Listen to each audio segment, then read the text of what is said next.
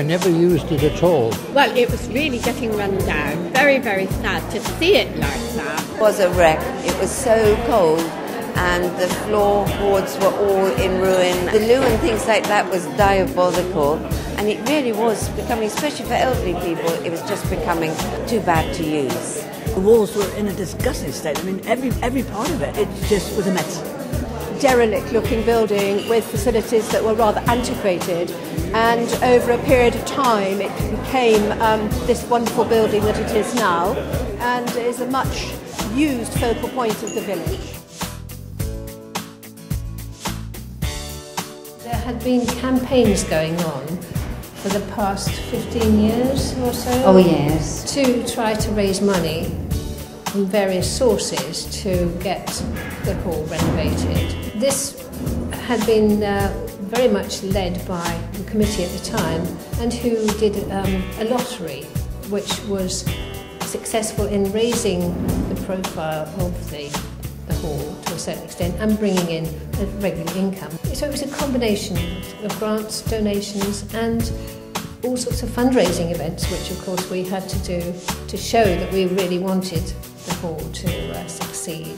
And then that's when we began to get the big grants and the lottery, HLF grant in particular. And that was very much down to the fact that the history group had joined forces with them, and the Heritage got interested in the idea of developing the hall when they knew that there would be an archive centre set up within the building. The walls inside, everything was renovated and replastered, and in the main hall the ceiling was redone. So there's been, it was really too much to think about. It was huge. It was massive. I've always been very fond of the village, and I've always felt that we needed more activity during the daytime for people in Mylor. So we started the lunch club just to see if it would get off the ground. The first day we all stood there and thought, well, one person is coming, and it just came off the ground, and we've now, I think our record is 49. It's certainly the heart of the village where everyone can come and have lunch, and it really is good. A social event. I mean, like I said, it's a social event.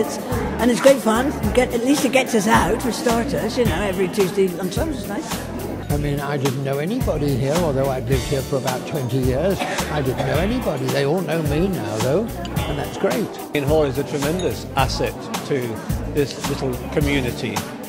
So many people live here and need a centre, and it's such a beautiful place now. It's become the focal point of this village.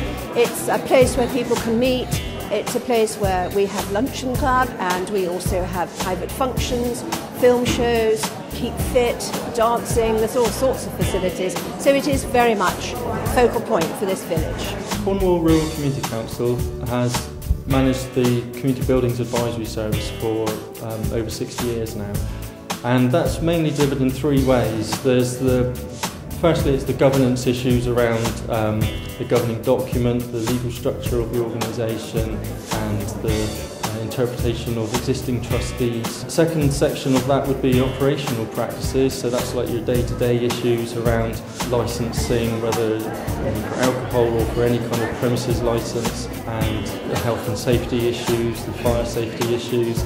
There's a whole range of common issues that community buildings face that we provide support and resources to help them through that. And then thirdly, the final section is around project development and funding.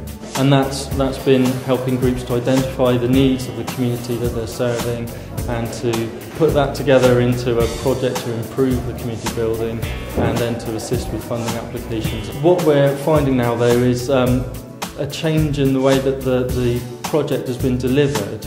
And we're kind of just coming to the end of the 60-year run where we have delivered it in this way.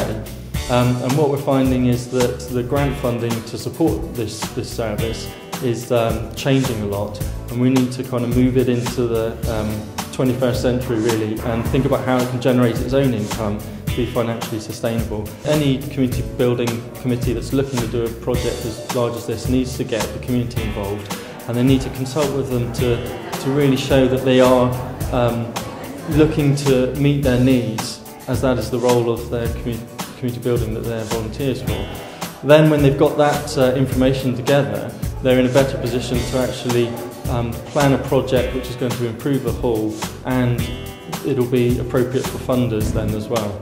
You've got to have a big team of very dedicated people over many, many years. And I think it's not a project that you take on lightly, but it's very, very worthwhile if it succeeds. And now there's bingo, there's films, there's lunch club, there's computer courses. There's something for everybody, and it's brought people together.